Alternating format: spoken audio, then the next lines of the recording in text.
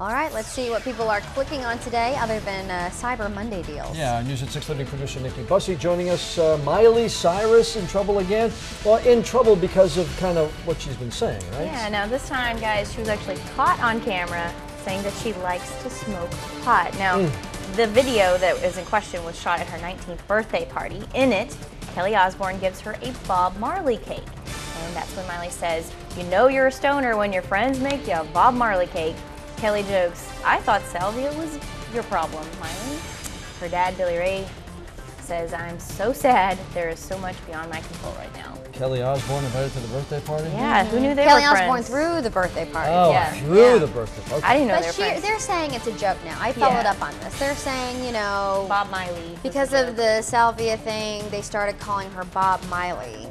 That's why she has a Bob Marley cake. So I don't know if She still should have worded it a little differently, even if she was kidding, I think. But who knows? maybe she needs to invite better friends to her birthday Exactly. party. People keep catching her on camera doing stupid stuff. Now, in the top four on Google today, Courtney and Kim Take New York. It premiered last night, but people basically only watched it to see the unraveling of Kim's 72-day marriage to Chris Humphries there. Now, everything from where they would live to personal hygiene seemed to be a problem between the two.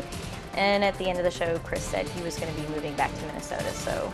Oh, they actually said that at the end of the show? Oh, it was a part of it. Yeah. Good for him. Paul Maurice was trending on Twitter today. That's because the Carolina Hurricanes fired him. Yep. Maurice was in the final year of his contract. There's a press conference scheduled for sometime this evening to discuss a replacement. It's his second time as the coach. Now, he served 920 games as head coach for the Canes. Hate to see it. Let go once before, then was away, and then brought him back again, and lost 10 of their last 13. That's not a good way to start the season. Lots of coaches hired and fired Yeah, over the several weekend. in You got to college, win actually. games to keep your job. That's, Yep. for That's sure. true. Now, Christian Bale is saying goodbye to Batman. Uh-oh. He says The Dark Knight Rises is going to be the last time he will play Bruce Wayne. Bale says it was enjoyable, but he wants to change. And he also says that shooting has finished on that movie, which includes Anne Hathaway and Joseph Gordon-Levitt.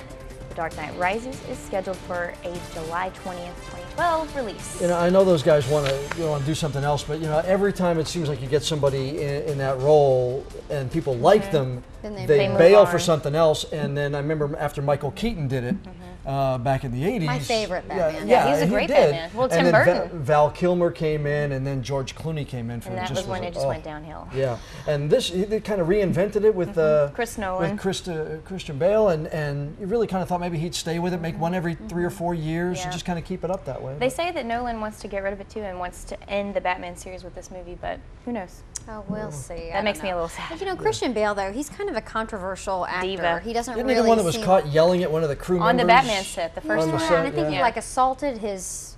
Woman? Wasn't he in Or trouble her for assault? Like woman's either his family? girlfriend or his mom or Yeah. something. So Well, we'll see what happens. it's a hard time with celebrity. Yeah. Okay, thank you, Nick. Thanks, Nikki. Well, a little rainy today, as Michelle put it scientifically earlier. It was spitting. That's the scientific term for it, I believe. Yes, spitting of southeastern North Carolina. Meteorologist Rob Ellis will join us with the details next. He's going to talk about spitting when we return.